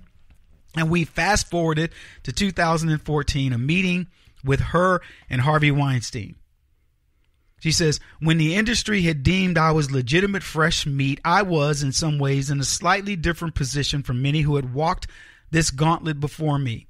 I too went to the meeting thinking that perhaps my entire life would change for the better. I too was asked to meet him in a hotel bar.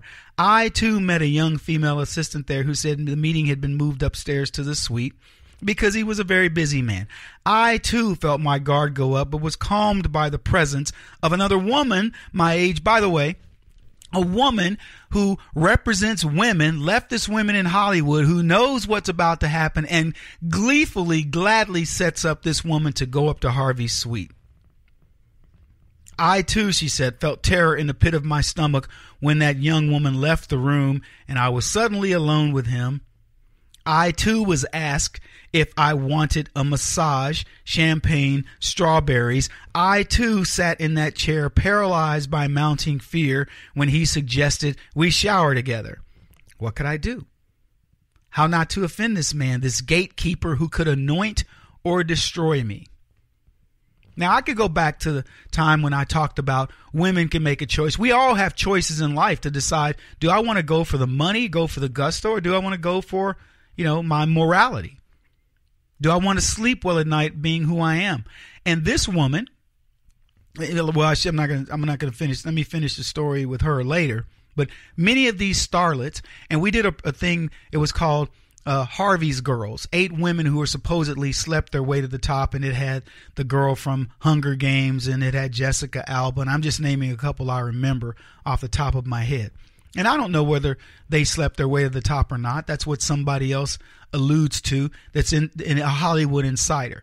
Would it surprise you to learn that these women succumbed to some degree to Harvey Weinstein? Here's what I can tell you about both Jennifer, whatever this girl's name is that did the Hunger Games, and also Jessica Alba.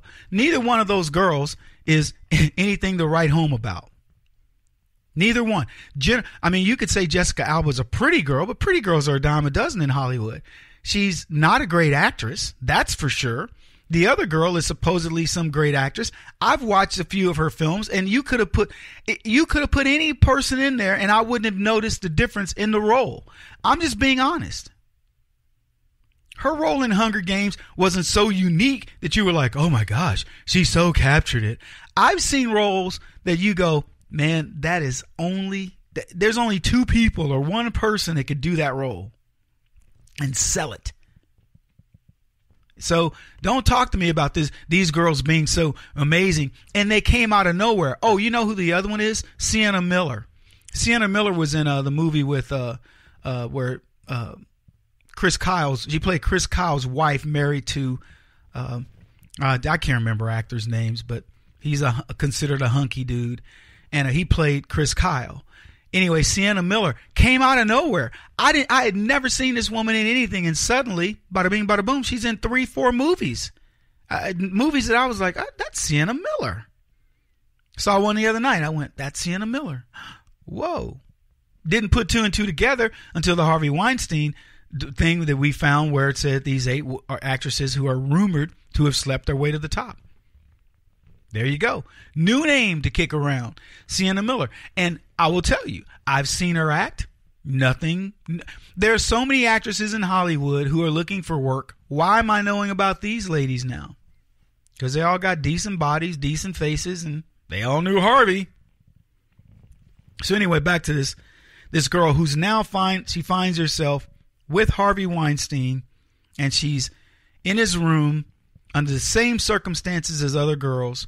And now I want to finish this thing. She says it was clear there was only one direction he wanted this encounter to go, and that was sex or some version of an erotic exchange.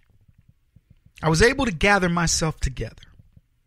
A bundle of firing nerves, hands trembling, voice lost in my throat, and leave the room. I later sat in my hotel room alone and wept. I wept because I'd gone up the elevator when I knew better. Okay, that's what Eddie Bernice Johnson said. Why would you put yourself in that situation? You say to Harvey Weinstein, if we're going to have a meeting, we need to have the meeting down here, or the meeting doesn't occur.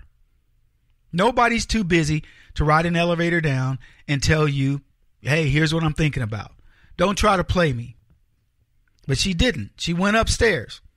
She says, I wept because I let him touch my shoulders. Oh, my goodness. I wept because at other times in my life, under other circumstances, I had not been able to leave. Now, I don't know what that was. She didn't elaborate. But here's what she eventually says. She says, but eventually I left. She says, the actress in me wanted to stay. But the writer in me, the director, the producer, the person who has the talent that wrote these pictures that Harvey Weinstein is potentially going to look at for me, was the one who left. So here's my point to this. Women say, oh, well, I was vulnerable. That's why I went up there and Harvey was able to take advantage of me. But had I done what I should have done, which is to prepare myself for the potential eventuality to say, look, I'm never going to be held prisoner by anybody because, one, I'm financially independent, and two, I have the talent to get my own things produced, we wouldn't be having this conversation. Look, there are many guys out there that want to sell screenplays. They don't have anything Harvey Weinstein wants. I don't know where Harvey gets his work. Does he buy all of his screenplays from women? Because guys go in there with their screenplays. They have no physical attributes that I can think. I don't think Harvey's gay. Harvey Weinstein is gay.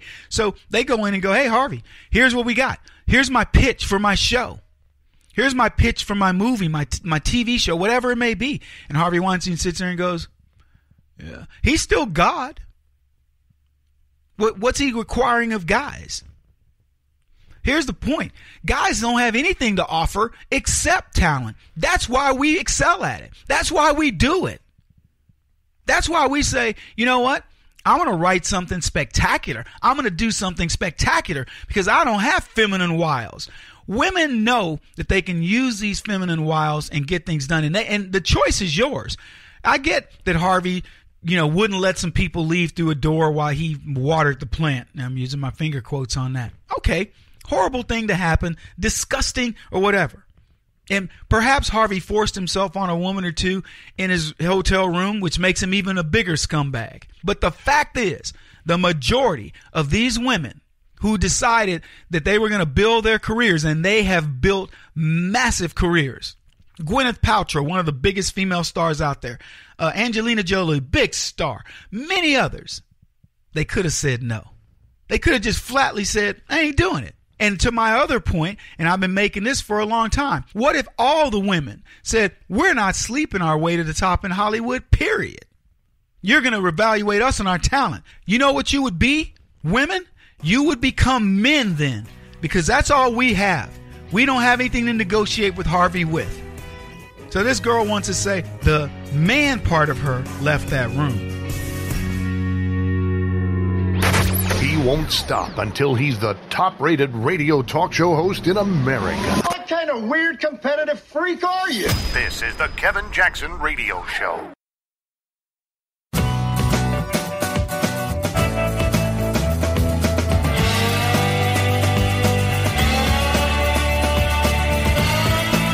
This is the Kevin Jackson Radio Show. What's up, everybody? Welcome. It's the Kevin Jackson Show. KJRadio.com. I've got some good news and some bad news. You tell me how you want it. You want the good news? You want the bad news? You'll figure it out. But here's what I'll tell you. Terror cases in Germany have quadrupled.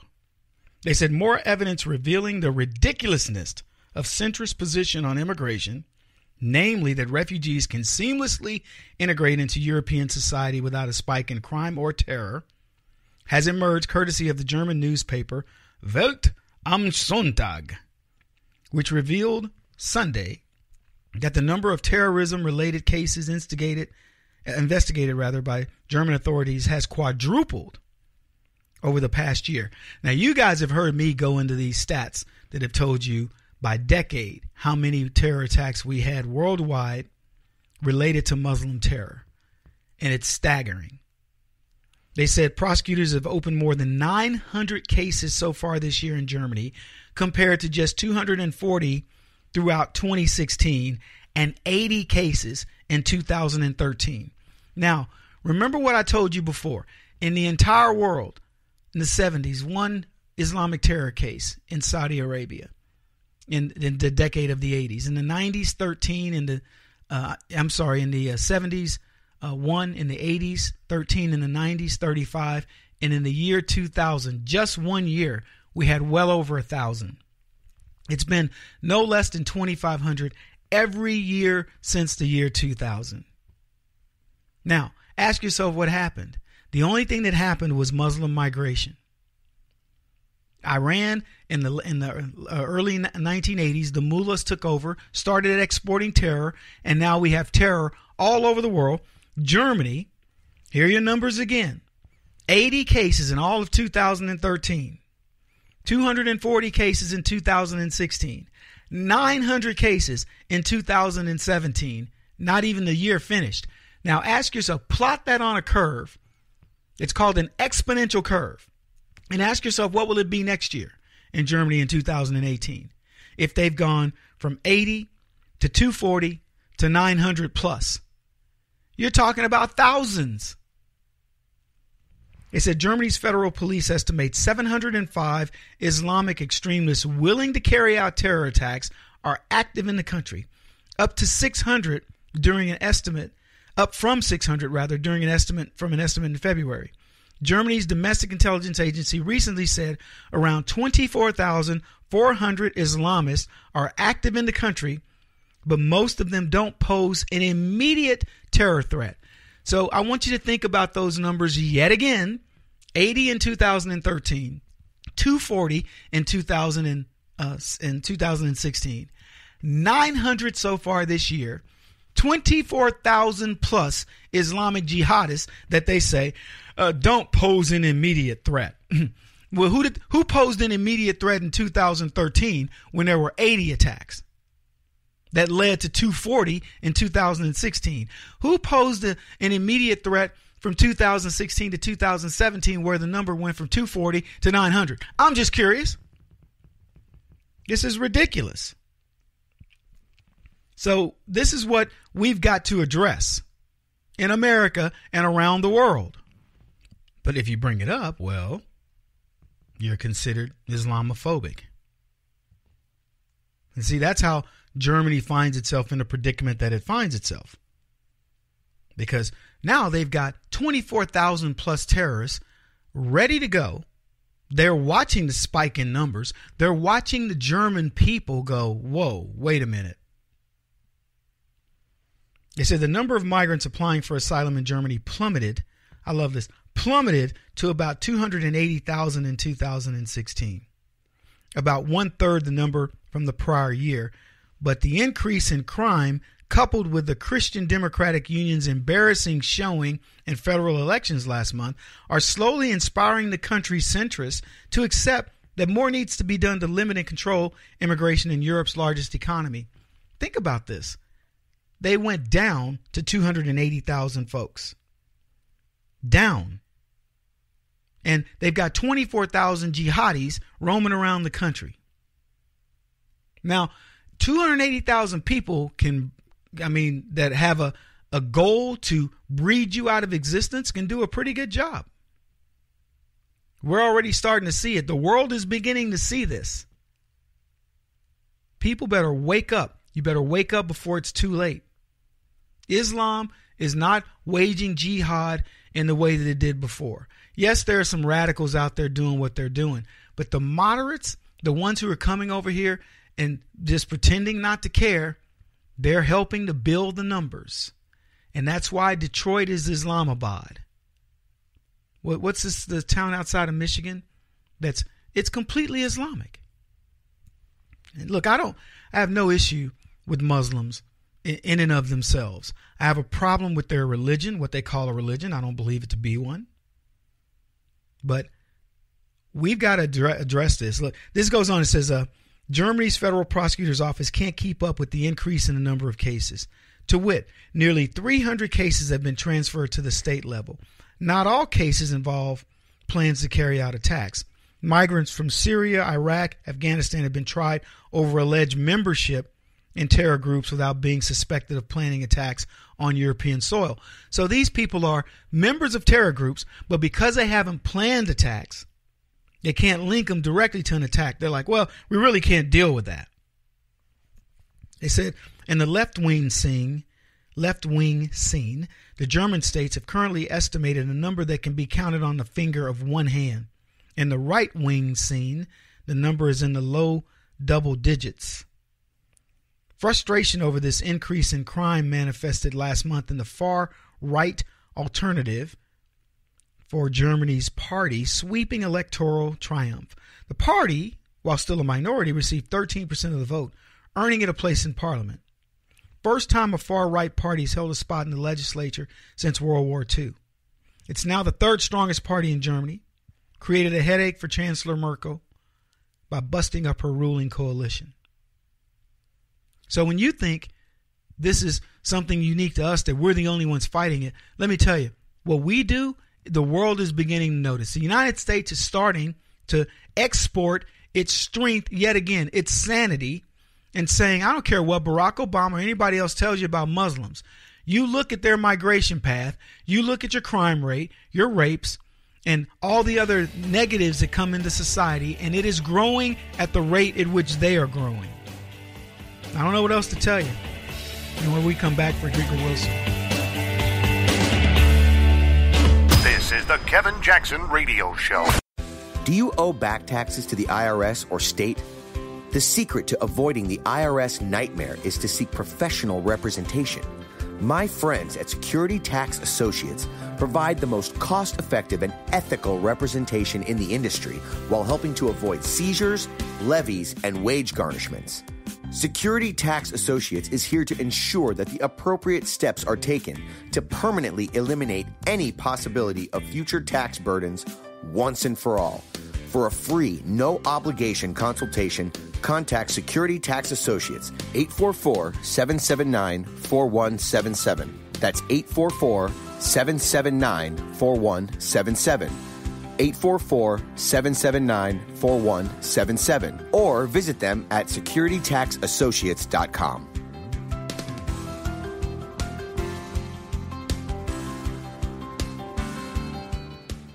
Beth Cook Moranville, author of Closer Than Your Breath, a book of hope. Hope, that wonderful, wonderful four-letter word that you may feel completely out of. I wrote this book to give you great hope. It's not too late. If fetal position is an all too familiar place for you, I understand. If the next 60 seconds are too long, this book is for you. Wherever you are right now, whether you're dealing with divorce or death or sickness, take hope. You are going to make it through this pain. Don't roll your eyes.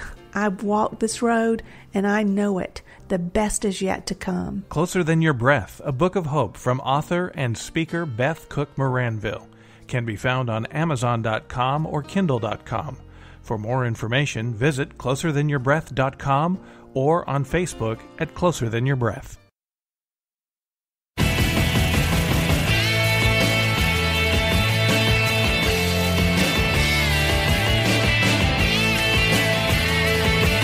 This is the Kevin Jackson Radio Show.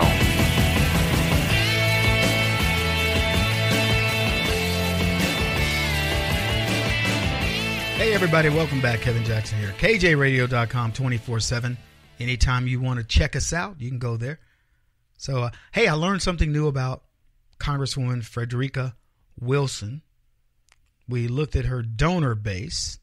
Many of the top 100 donors to the controversial Democratic representative are foes of and sometimes the targets of President Trump, including the NFL, Planned Parenthood, the liberal leftist trade unions. Wilson, who has accused the White House of racism and insensitivity and a call to the Gold Star family, gobbled up thousands of dollars from insurance firms too. This is according to campaign finance data.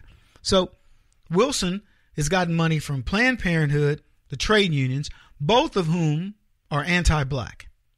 Undoubtedly. They're anti-black. The unions were set up to keep blacks from working. Planned Parenthood was set up to kill black people. In the NFL, I don't know. Make them rich, then make them poor, maybe. But those two, the Planned Parenthood and the trade unions, I don't find unusual because they're counterintuitive to black support. There's no reason we should support either, and yet we do. And that's why Frederica Wilson and members of the Congressional Black Caucus are the stooges of the unions and Planned Parenthood. That's just the facts. They do the dirty work. Planned Parenthood can't tell you, hey, look, we want to kill black people. It's really that simple. They wouldn't get any donations. People would be like, that's appalling. The left would leave them in droves. The right has already left them. We don't care about them. We think they're a heinous group. And the unions want blacks to have menial jobs. They don't. Look at the unions. Look at the leadership of the unions. Look at how they're run. They are run truly mafioso style. And like the mafia, there weren't that many black people leading a mafia family. In fact, I hate to say this. I don't want to spoil anybody from watching these mafia films, but there's not many black people in mafia films. And usually when there are, they get killed. Yeah. So, what do you want me to say? There's no future with the unions for blacks. None. There's only one black executive in the union. His name is Jerry Hudson that I know of. I don't know if Jerry's still with SEIU, but he was. And he plainly said, I was on Cavuto talking about this guy years ago, and he plainly said, black people are stupid. I can have them do whatever I want in the union. And there was the Republicans didn't even seize on it. It's hard to believe. They could have run an ad and say, hey, black people, here's what a dude who's risen within the union ranks said about you. I'm just saying. And they could have cut it like a chicken commercial, with a big old thick bass line. Jerry Hudson said black people are stupid. Get a big bass dude reading it, Black people are so stupid. That's what Jerry Hudson said. You sure you want to be union? And get some fried chicken. That's what they do. That's how they advertise to us. So the unions are completely anti-black. So is Planned Parenthood. Neither one of them has the guts to say it, but they are. And black people will vote for them. We got representation, yeah. And Frederica Wilson gladly accepts their money and then goes out and she's pro-union. She's pro-Planned Parenthood. I don't care how many black babies it kills. I don't care about how many jobs the unions take away from blacks. Menial jobs they give us, whatever. They don't care. They don't care if the union brings in, allows millions of illegals to come in and take jobs away from poor black folks that are looking for jobs. Racism and insensitivity, though, is what Frederica Wilson says of Donald Trump.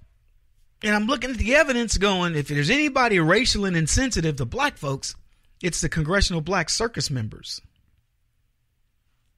In 2016, 22 unions, teachers, and the National Football League gave money to Frederica Wilson. Wow. And President Trump targeted those groups and has been a target of them.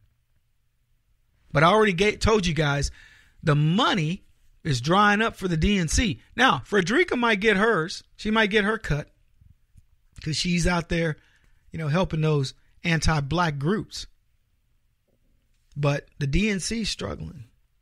What else do we want to talk about? Who else is struggling? Here's a story I really like. It has to do with a coffee shop.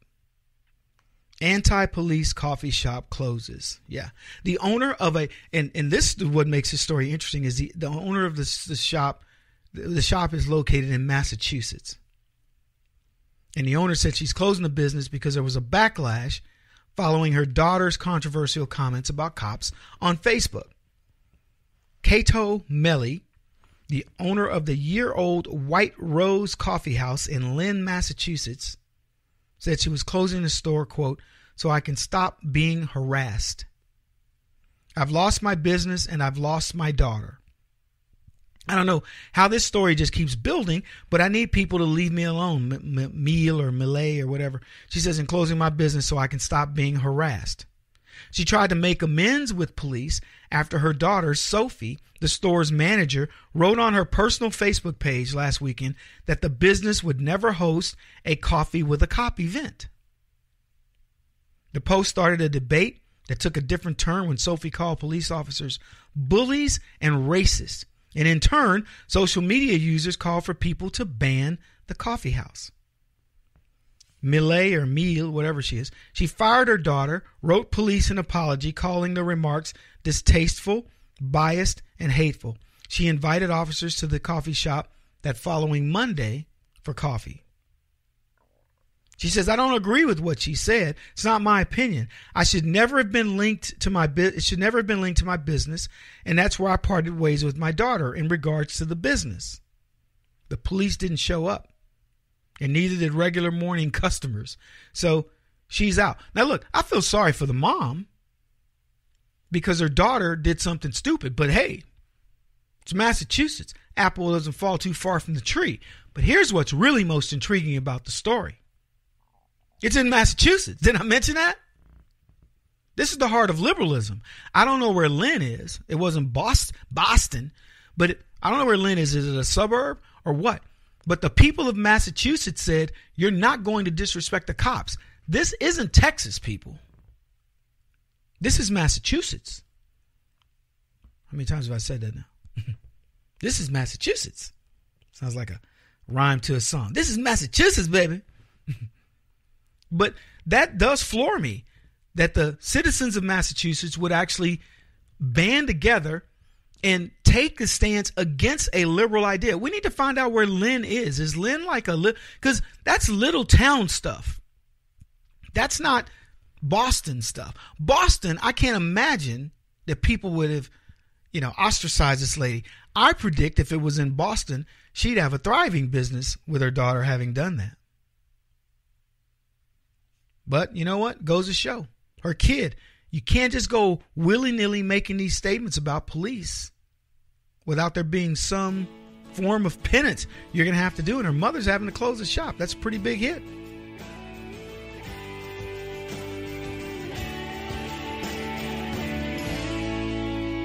This is the Kevin Jackson Radio Show.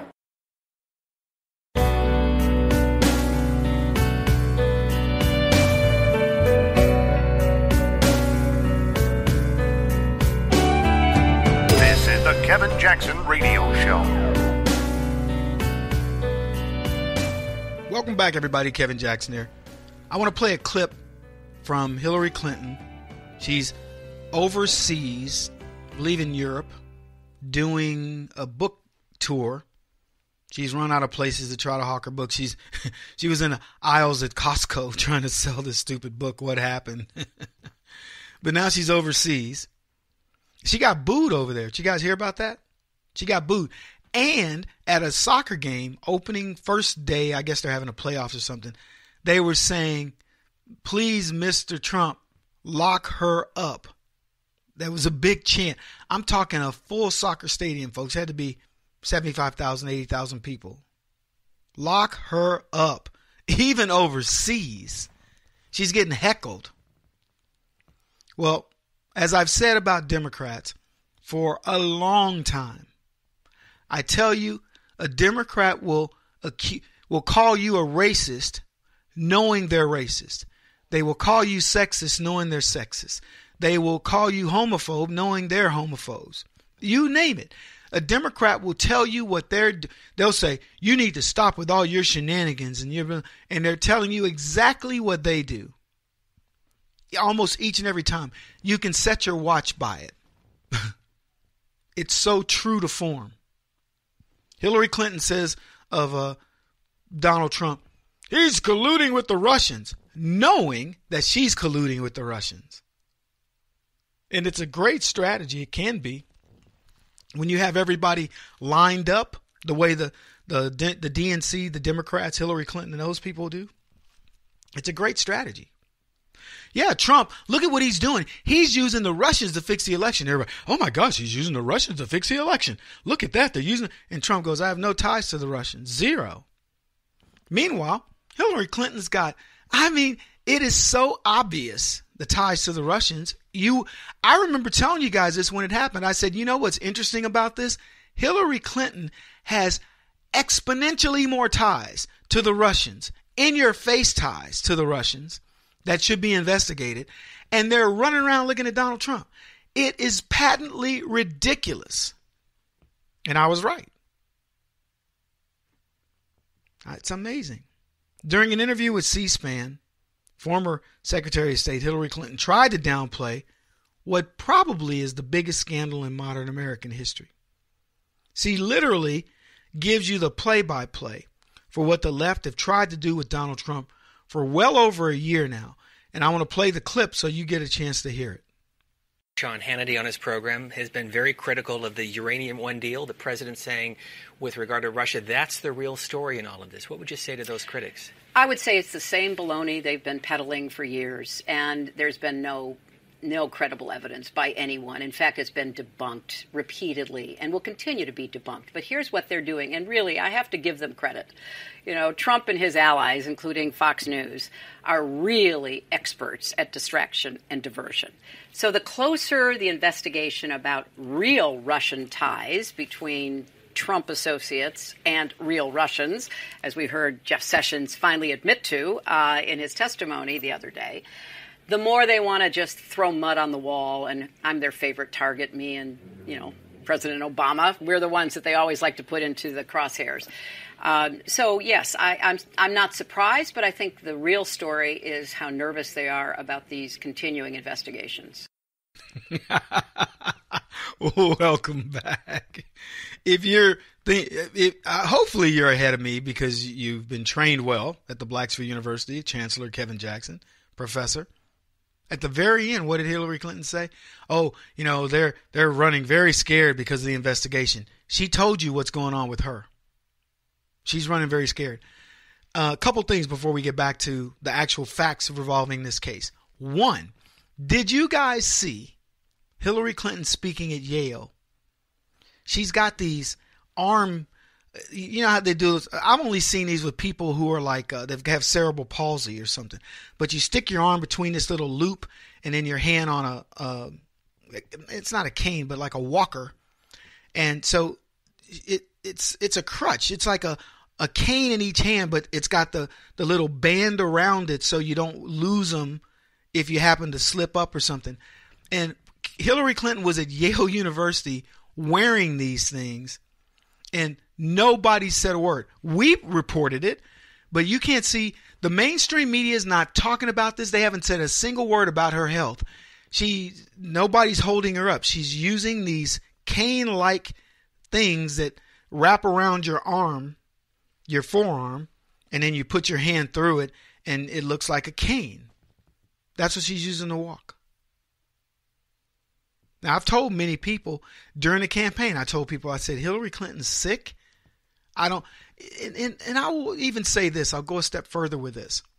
I find it interesting that Hillary Clinton is sick. It's the same with McCain. I talked about it the other day. They're sick. I'm not talking about being leftist. They're physically ill. And neither one of them wants to give it up and say, you know what? I don't have a whole lot of time left. I'm going to go and do something meaningful. Hillary Clinton, as I said about McCain yesterday, this guy's got brain cancer. We don't even know how long he'll be lucid, right? I would be all over the place trying to just enjoy life. What's he doing? He's over there giving innuendo about being mad at Trump. Yeah, you couldn't get a deferment for bone spurs unless you're rich. So you have that angle. Well, Hillary Clinton's in the same boat. She's lost for the presidency twice. She's now supposedly looking at a teaching position at Yale or somewhere. No, Columbia. Why would you do any of that? You've got a boatload of money and you could end up in prison. So go spend some money. I ain't going to say I'd make it rain in the wrong places, but I would be lavishing money on people and doing philanthropic stuff, making people feel good about who I was. I would want to go out feeling good. Hillary Clinton wants to go out under a cloud of under this murky umbrella. I don't get it. The other thing I want you to notice about what she said, though, is she brought up, well, they always use, me and Barack Obama. Nobody said anything about Obama. She says, I'm their favorite target, me and President Obama. We're the ones they like to put in the crosshairs. No, you're the ones who end up in the crosshairs. That's the problem. But why did she bring up Obama? That was the reason why I stopped in talking about it. Hillary Clinton still runs under the delusion that Barack Obama is an important person in politics. He's not. The left don't want to admit this. Barack Obama's been marginalized. He was marginalized when Trump won on November the 8th. That was the beginning. That was pretty much repudiation of everything Barack Obama. Since then, it's been far worse on Obama, as we all know. So he's meaningless politically. It's the same with Donna Brazile. It's the same with Debbie Wasserman Schultz. It's the same with Pelosi. It's the same with many of these people. They aren't even players any longer. They miss it. They want it. They like it. They love it. They want some more of it. So she brings up Barack Obama in hopes that it'll be like, well, not only are they targeting me, the woman, they're targeting the minority, that black guy, Barack Obama. She thinks it's going to work because it's worked so many times before. Why not? Uranium-1 has been debunked, according to Hillary Clinton. So all that talk around the facts of Uranium-1, we should dismiss. Apparently that's what Hillary thinks. So let's look at the facts. Here's fact 1. The New York Times confirmed Schweitzer's Uranium-1 revelations in a 4,000-page front page story by a Pulitzer Prize-winning investigative reporter, and the story detailed how the Russian energy giant Rosatom stealthily acquired a Canadian firm with 3 separate purchases between 2009 and 2013. This timeline coincides with Hillary's timeline as Secretary of State. Now I'm going from memory on this deal, but somehow Hillary orchestrated this sale to the Russians, and this is kind of what got the ball rolling on all of this stuff. So that's my recollection. Now you guys do the research, but the facts are, and this was in the New York Times, you can look this up. It's also Schweitzer and Schweitzer's book where he talks about it. I forget, Clinton Cash, I think is his name, but it's in there. And you can see all the dirty dealings of the Clintons and how this was orchestrated. And I promise you, if you only had that one fact of how that got the ball rolling, because apparently the Russians couldn't buy it directly from the United States. They had to go through an intermediary, so the Canadian company bought it, and then the Russians bought it from them. It was something along those lines. And I'm going from memory. I wish I'd had more time to do the research on this. But that's where the fun part of the show comes in. You get to go out and do your homework.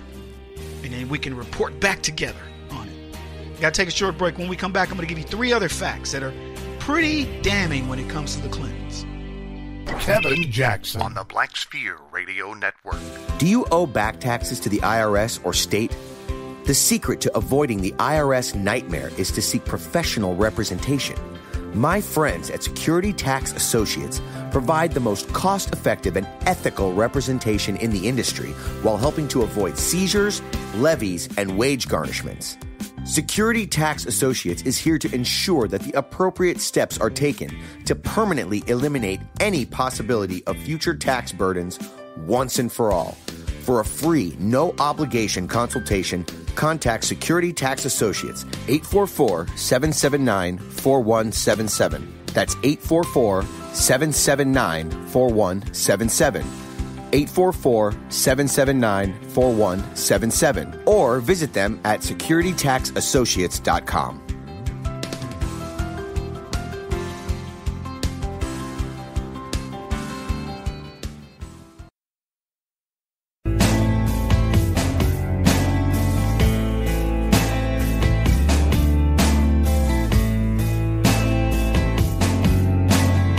putting an end to identity politics. This is the Kevin Jackson Radio Show. John Hannity on his program has been very critical of the Uranium One deal. The president saying, with regard to Russia, that's the real story in all of this. What would you say to those critics? I would say it's the same baloney they've been peddling for years, and there's been no credible evidence by anyone. In fact, it's been debunked repeatedly and will continue to be debunked. But here's what they're doing, and really, I have to give them credit. You know, Trump and his allies, including Fox News, are really experts at distraction and diversion. So the closer the investigation about real Russian ties between Trump associates and real Russians, as we heard Jeff Sessions finally admit to in his testimony the other day, the more they want to just throw mud on the wall, and I'm their favorite target, me and, President Obama. We're the ones that they always like to put into the crosshairs. So, yes, I'm not surprised, but I think the real story is how nervous they are about these continuing investigations. All right, everybody, welcome back. Kevin Jackson here. It's the Kevin Jackson Show. KJRadio.com. Hillary Clinton says there's nothing. It's baloney. She says all the stuff that has to do with uranium one's been debunked. Meanwhile, they're reopening investigations on Podesta. They're opening investigations on this Russian company. I mean, investigations are flying. And as the old saying goes, if there's one buzzard circling, maybe something died. But if there's 50 buzzards circling, something died. And there's 50 buzzards circling around this carcass. And I was talking about the facts. Because Hillary says there's no fact. Look at all the things that are pointed to Donald Trump. And I looked it up. I'll get to that in just a second. But as I said, Hillary Clinton and the left tell you what they're thinking. They told us that that they need to look into Donald Trump because of his ties to the Russians. As Hillary Clinton knew, her tentacles were all over the Kremlin. But in order to make herself look innocent, she must expose you. It's like the person that goes to the cops and says, hey, there's a guy that was looking into my house, and I don't know, maybe he's going to kill my wife. And then the wife dies. Now, I warned you. I told you. And the cops go, well, it couldn't have been him because, I mean, he said it. He's the one that said there were people trying to kill his wife. I mean, look, I've seen far too many of these stories, these scenarios. But what I've noticed, and look, this didn't just come out all of a sudden. This is years of observation, which is what I'm good at.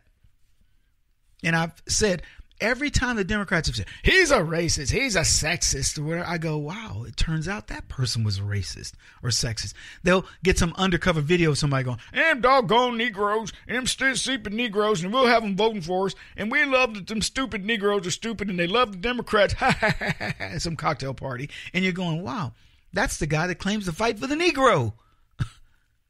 You get what I'm saying? The hypocrisy of the left. It's boundless. What are you looking for? Are you looking to cage it? You cannot do this. Harvey Weinstein is a perfect example. The NFL is a perfect example. Let's take a knee because we are so oppressed in America.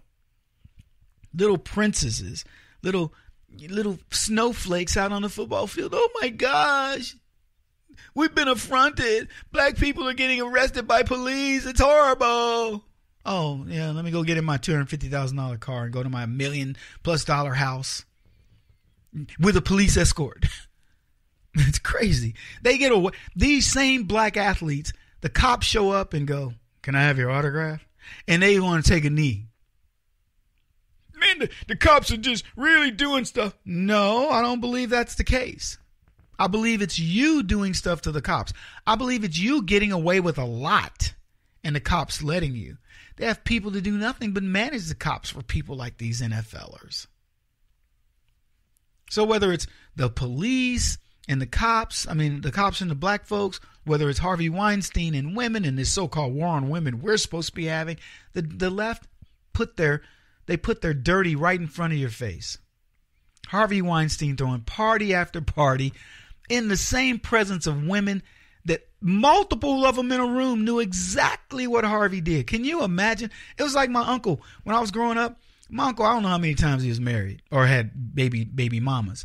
But we'd go to a family reunion. There'd be at least 4 of his women there, like ex-women. And they're getting along and whatever. There's no cat fights. And I used to marvel. I'd be like, wow, that's pretty impressive. I'm more impressed with Harvey Weinstein throwing lavish parties, inviting the very people that he's molested and raped and whatever else. And they all show up and they look at each other and they don't even compare notes. They just do it. Oh, Harvey's wonderful. And they all got pictures with him. Hello, look at me. Meanwhile, Trump has locker room talk and says, man, I tell you what, these girls, when you're a billionaire, when you're like a mover and a shaker, they'll let you do whatever. And he's saying they'll let you do. In other words, they're like, please do it. Harvey Weinstein's like blocking people from getting out the door. Same as Bill Clinton. But the sanctimonious left, who, by the way, accuse us of being sanctimonious. Look at those Bible thumpers over there. Look, I'm a Bible thumper, but I would, if somebody said to me, yeah, Kevin, one of your friends, he sexually harassed a woman, or I'd be like, okay. What do you want me to say? Oh, conservatives would never do that. I would never say something like that. But I'll tell you this.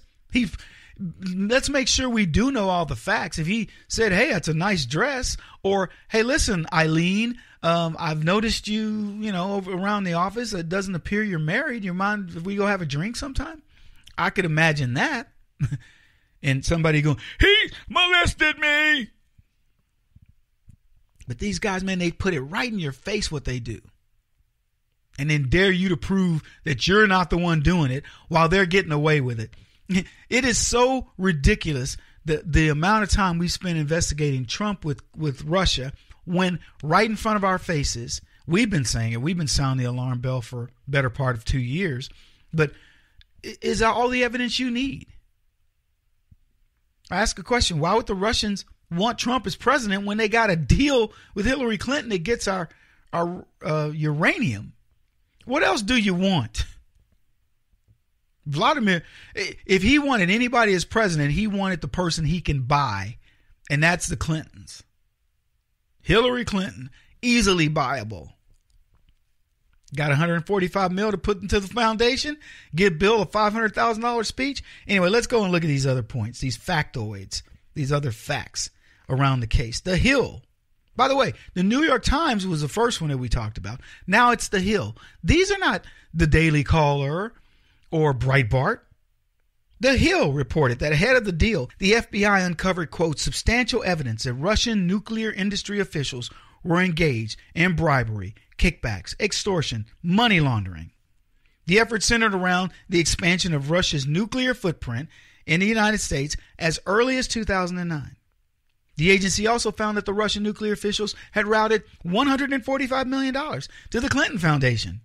The Obama Justice Department, run by Eric Holder, sat on the evidence for 4 years before looking to prosecute, by which time the deal had been approved. Now, I don't know how much, does that constitute as a smoking gun? The Russians are engaged in bribery, kickback, extortion, and money laundering, send $145 million to the Clintons, and Hillary goes, oh, no, it's been completely debunked.